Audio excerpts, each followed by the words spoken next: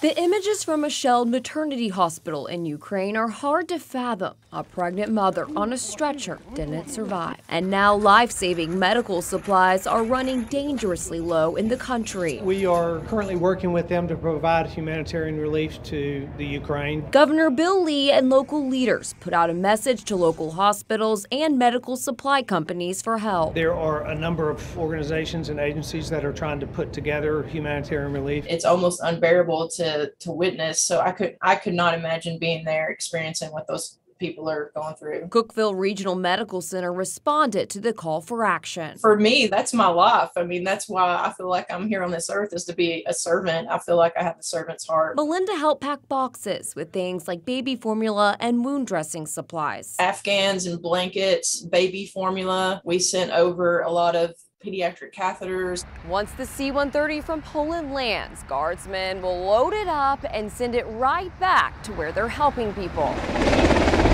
Melinda says following the 2020 tornado, Cookeville received an influx of aid, so they wanted to pay it forward. We're all pretty exhausted and feel a little bit beat up emotionally, and so I think our empathy level is at an all-time high, and just seeing what's been happening on the news over there, knowing what we got from the community when we were in turmoil and going through strife ourselves. Hopefully these supplies will help save lives. We're all in it together. Reporting in Nashville, Alexandra Cohen, News Channel 5.